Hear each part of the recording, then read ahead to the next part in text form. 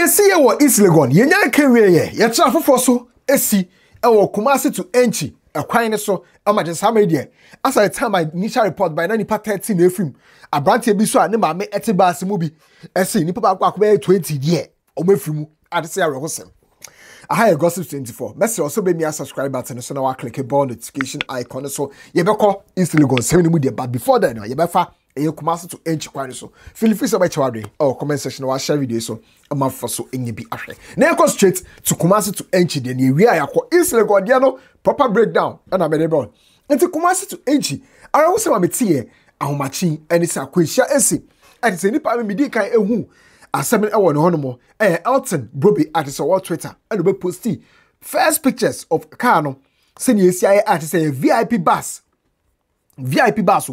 and I say enya kwehia entisa no hwe pictures na e da screen so I say e cha bus no the registration number ER 2445-11 na Elton number 2 Twitter so no and o chem say nipa akwa 13 efrimu o Kumasi to Enchi ekwan ne so a je say omuko shep me fe say bonka bi mu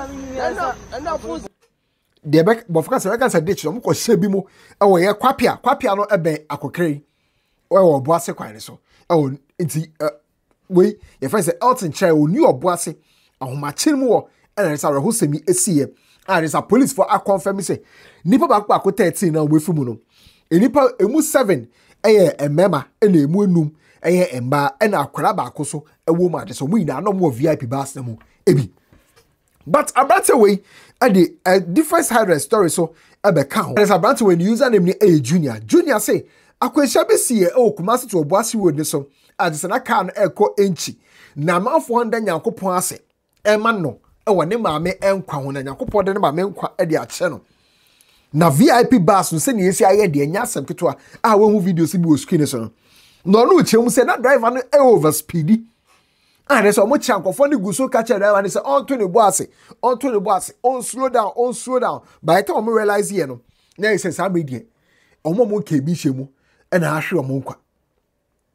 Omo mo kebi shemu, e na ahwe omo nkwa de say nipa omo nya omutiri di mu no de ye de omo kokko pie mu eye Obuasi Regional Hospital. A omo jaya sa. Driver na kasa ni di o seedu. Enso de ye de ni kopie mu hospital a e no jaya ni home mu. And China Junior side update beto aso say sound the anima mete bass bi anima menya ni tiridim or the beto aso biom e say enipa 25 and as hamedie omo confirm media man say omo twa no mo nse no Ghana police is phone omo fa omo official reporting by as to say nipa no confirm omo no e do sen and answer do sen etimi nim say bia nipa na ye de omo kopie mu hospital bi ma toa na no mo nse do aka 13 no omo confirm omo e o si no so na e dey between but Junior we no none ma me e wo bas nim and so chim say nipa 25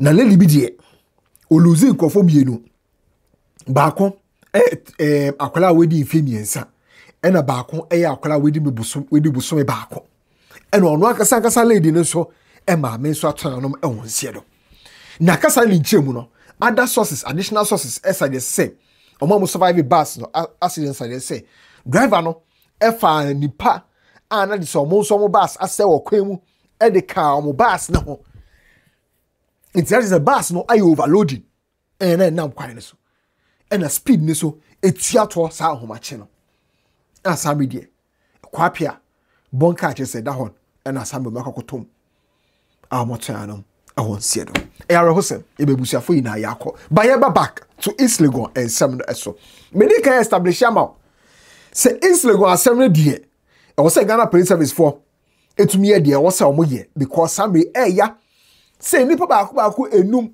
etika mu omo ka bi hyemu na omo na mo bebi wa asomdiem e wa akura mo na osofo Bishop Salifu Amoako eba Elrad etu Jaguar from ninua penny birthday party ase e wo East Legon a wo tisi straight so a wo dey high speed makacham say Elrad no enya the first time in fact This is another video of Elrad in a downfall.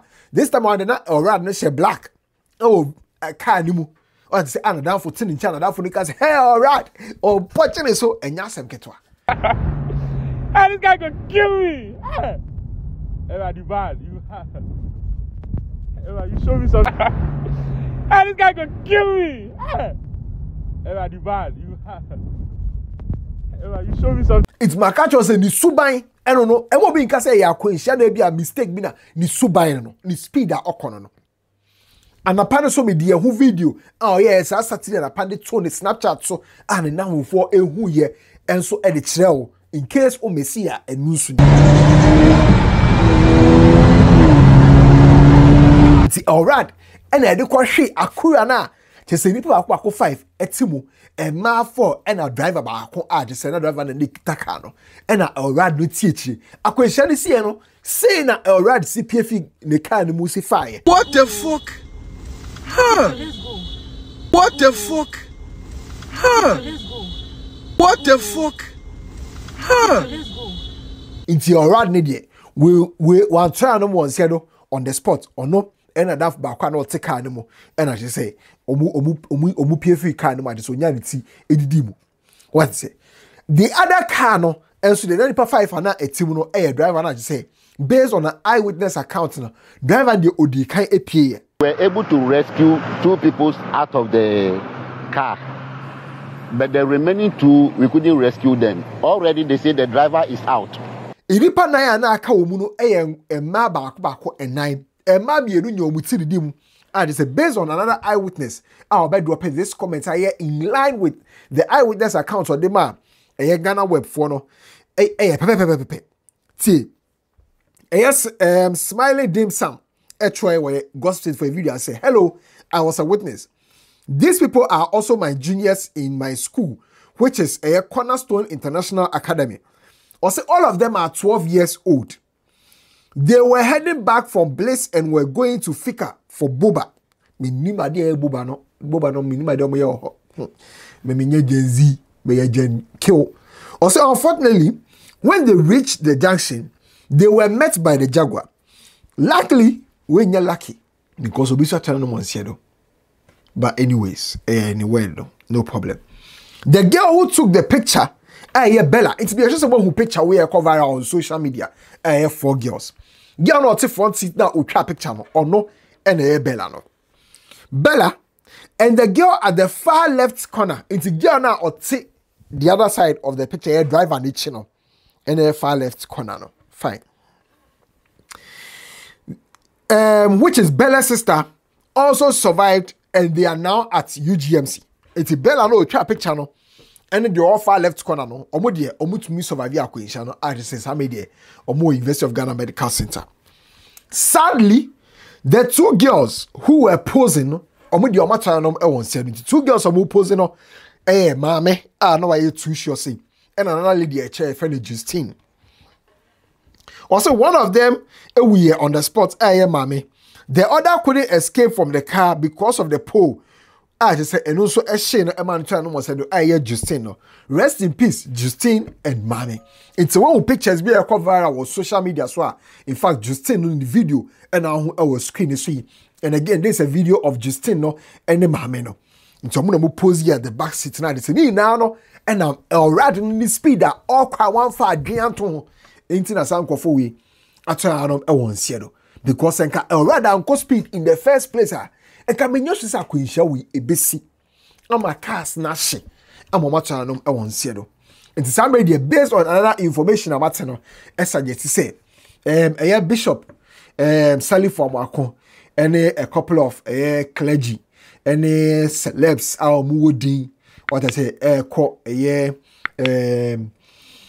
our phone, if ye. Akwako sell makoko chiomo akwako bompaye ni omo esuni ade a form condolences and what have you minim say the besi bia no the ba ma shate what is the beko so ofi obi an be ma shate the papa mu a se bi wi se asi wo na se wo the other side of the coin na obebo mo de akọ no akọ for condolences no we chia ani ade se na be ya obehu kwan obefa so address issues no but amrane de or some brand year juma.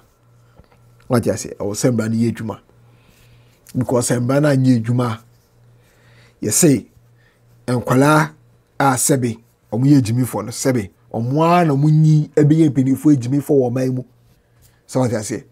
This akwala osa na so tuka bia na se speedway no okwa. Akwala de o che ne car kan. And yes, I will check the car so for life, which are the car in the bay in emergency situations. If you only in Kwan Finas a war yaria. Won't only in Kwan Finas a war yaria. I could be who has say, Papa Chame Kaka, meaning catchy, and see Bia or phobia no Bia move me to Kano, and the afford to come to Aqua Hospital. Emergency situations. This is the child swimming, no, ye child swimming say, often could be done barriers our pumu, ye child swimming as a surviving skill. Into driving no any flexing skill. What is it? Any flexing skill. I different from say a carrier say oh no be speed racing. It's no munjai mamano. Any whoever or you involved in this particular case nindi but also for Salifu Amoako any also for aka our makakosra the victims no and I said the disease no omebusia for no so there no kwai so no me sure say omoka kwayese na ebe ya ombechi meba ni sa de besi bia no dey ayebeti ebe wo dia amomaso ate higher gossip 24 Magraheb.